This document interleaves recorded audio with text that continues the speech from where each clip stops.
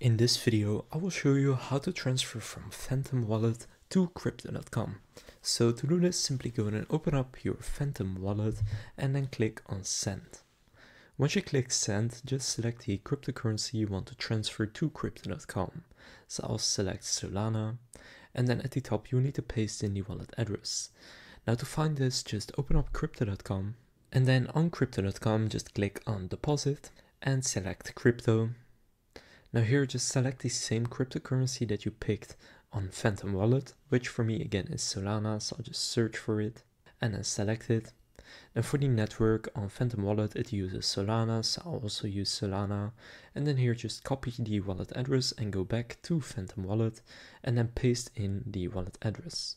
Then click Next and choose how much you would like to transfer to your Crypto.com account.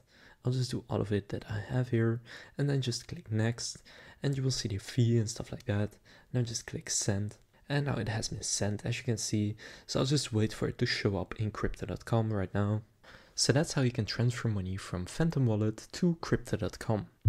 If this video was helpful, please consider leaving a like and subscribing to my channel. And with that being said, I will see you in the next video.